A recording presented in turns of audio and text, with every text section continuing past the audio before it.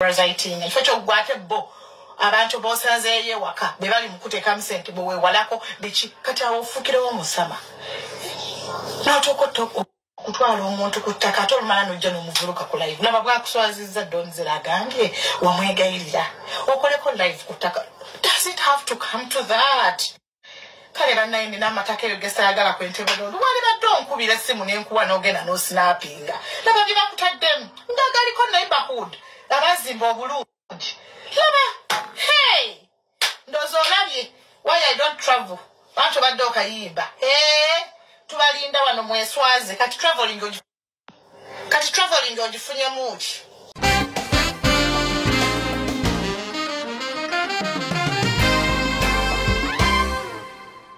It is the final channel, be in the no, nga bulijjo tukuwa amawulire ageetoloola ensi Uganda. Olutalo lw'aba MC Richie, Furufiga, Junior, baani byonna bibaddewo. Kati omukulu, ngudde katambi kano, ng'omukulu Ritah Kaggwa, naye alina sayidi ye, alina sayidi ye gy'awa ku bintu bino ebyabasama. Ate Ritah Kaggwa, omanyi bulungi omu ku babbulooga, abeera bbulooga, omu ku babbulooga, abeerawo awo okubeera nga batubuulira ebifa mu ggwanga wadde ate tebali wano babeerawo nga ne batangaaza ku basama abasocialite bonna. So Ritah Kaggwa alina akatambi kano kengenda okuteerayo kawulirize gw'olabe oba byayogera byebyo wabibanga bituufu bitwale ebibanga bikyamu bite komenti yo yeesalawo era akatambi kakano. Rich, much as you don't hate me, chikirize Kaggwa oli mufu. Today you're in wrong. Just zip. Buli wakati wageze nokola live ngotamidde ebintu byonna byewayogedde ovumadonzera omuntu abadde akulisa akunywesa akusuza buli wamu gwobadde olaba bwakwabizza woba omwegayirira okusinappinga ettaka lye wogenda n'omwegayirira osinappinga akataka ke kati nabalaba bwakwabizza byekugamba nti wabadde olina nakugamba ne luli nti kino leero kikumekese sirika waliwo otukanga ekintu kikulya ng'olina okubunira bannaye bwe mubanga muli mu ssaga mubunira bannange nammwe abafollowing abantu abo nammwe ndowooza mulaba abantu bemufollowinga kati Richie nakusaba ka bulungi. I remember last week I had a talk here, you watched it, I saw you more views nenkugamba kirero kikumekese bunira wagana okubunira akana gye bikutuusiza olabye akana kakuswazizza buli omwali involved, full figure ali involved, Penfenga ali involved, Mezaya ali involved, Amdala ali involved, how many people are there involved, Donzela ali involved, over 8 people bonna bakwe kukola. Look at even n'omuntu akufinancing gosiboga yambuno wamuzi olwatuuka bwoti ibiza. Quickly, you told all those friends of mine that were with you, that went with you. You know them. You know the people that I associate with that are mutual friends. Wabagamba bafulume room. Wegazanyo omukulu akuteka msente. Nobagamba bafulume werira akamereko zawedde. Kati ndozo olaba zawedde olabye. Zawedde, I remember 2016 me and you had a brawl. Why? Because I wanted you to stop associating with that clique. What did I tell you? I told you they're ghetto. I told you they will expose you. I told you they record calls. I told you they put every bits together and they'll put you down. What did I say? Hasn't it happened? 2016, I can put you back to 2016 Zawedi. I told you, Ababana, they're just wasting your money. You've not even gone beyond Facebook Live. Not even made your house write about you. Not even one has recognized you. No one. You're actually in only gossip. Otuse Uganda tulina sente omusame yali badde agamba kantu ali ku bakwano bange benaleke Uganda. It's supposed to be like that. You see what Med is doing? That's how it's supposed to be. You spoil your people in the village, spoil your family, your friends about Uganda, not them spoiling you. Parasiting. Abantu bosanzeye waka bebali mukuteka msente bo walako bichi kati awufukirewo musama natoko kutwala omuntu kutaka tolumala nojja n'omuvuluka ku live naba bwakuswazizza donzera agange wamwegayirira okoleko live kutaka. Does it have to come to that?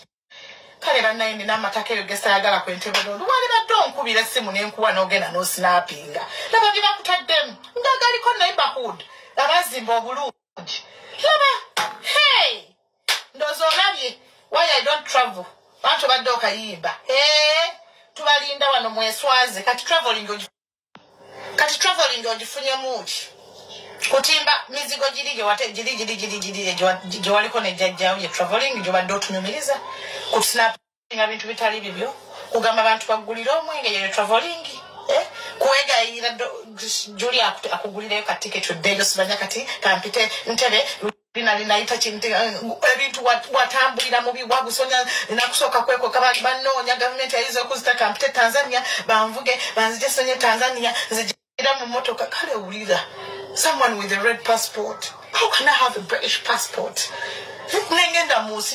Immunity. We are talking about immunity. So I come to Uganda and I behave like that. Immunity. You have a red passport. Tanzania. Are you okay? You have full immunity. Hey! So to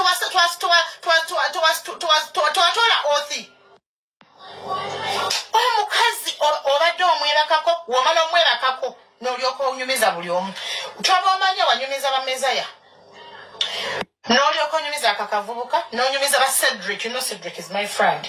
N'olyoka buli omu no actually no wali ebiza wakubira bulungi Cedric n'omugamba nange swala nsaza mununa ne mununa bananga olumyuza pa n'asumulukeka aleseri bawe ng'onyumiza Cedric byonyumiziza bano badonizera era bebayogedde ku live bakuswaziza era bewanyumiza ne mezaya bewanyumiza ne Cedric nange byennamanya jukiraze nasoko kuleta amawulire 2019 wagenda Ibiza kati ndozo okirabye munange ndozo ndamwe mukiro nti nali sibisala omuntu yegazanya zawedde ate bamala omwegazanya nakikati nga bwakola gondi oyo Rebecca agaba wawana oyo alina agents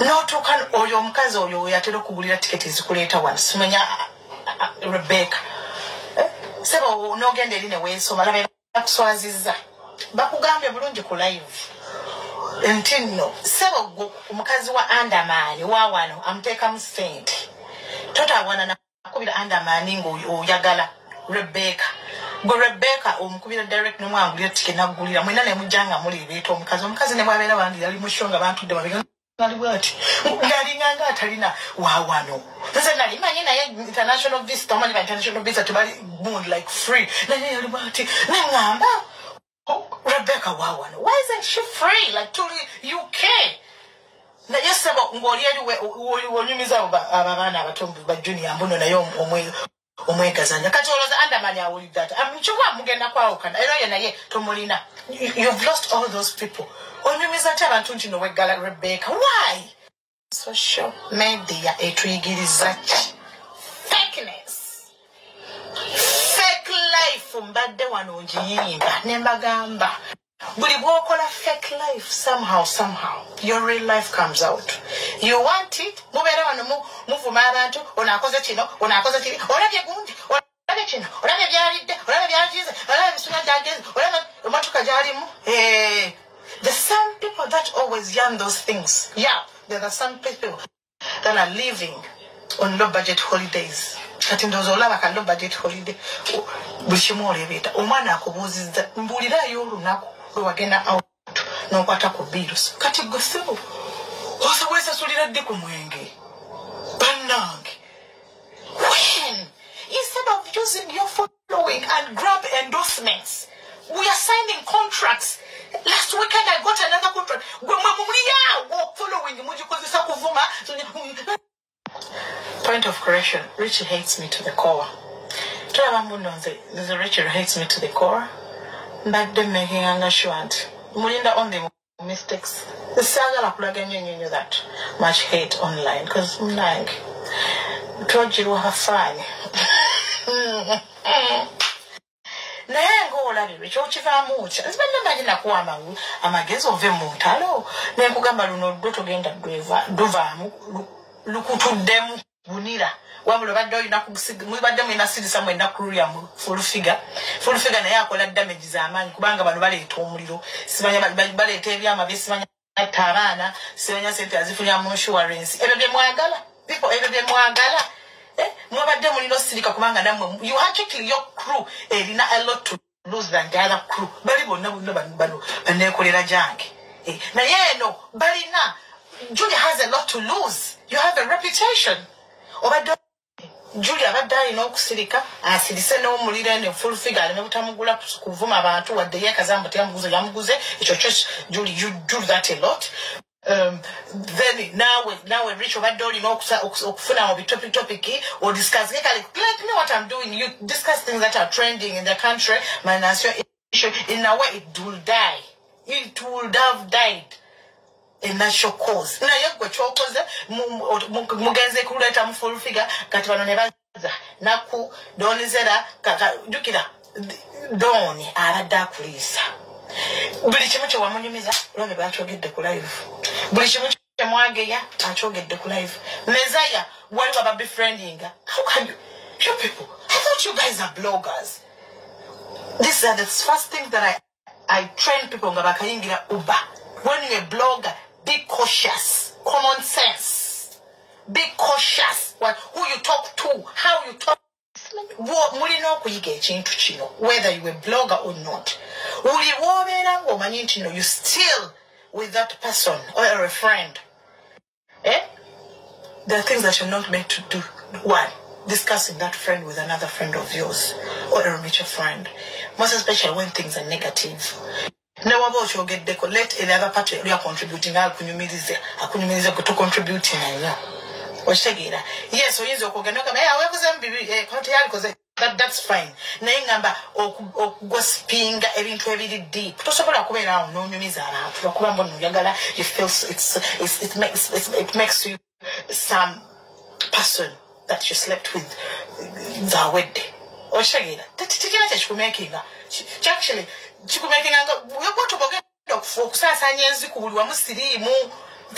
not a big deal. Banagi. Possible you get a yama too.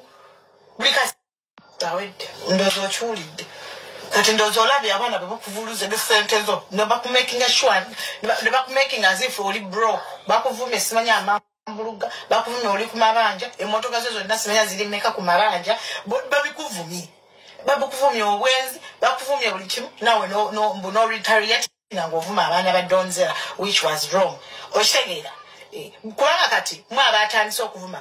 Actually, Segato Waf to Mavu, Nana Donzela, Muno Mana Donzero, who yet Tundana. Segat Donzela tell Gambia will never vocabulate Mudo, Kukakananga, Nemezaya, the Wookie, Penga, Azenga, you went. Yeah, you know, what? Aulida. When analyzing songa or unamala, I could conclude what Uganda would do a pilot. But finding out in what I could do what you are pilot. Katindos of Uganda, your Kulina. Banag. Zawed, what's going? Watch them is in the fire. Joan Muller, my express friend, Bambi, wherever they can account to one to look there. Banang, a man to again the Uganda. Now, create a change.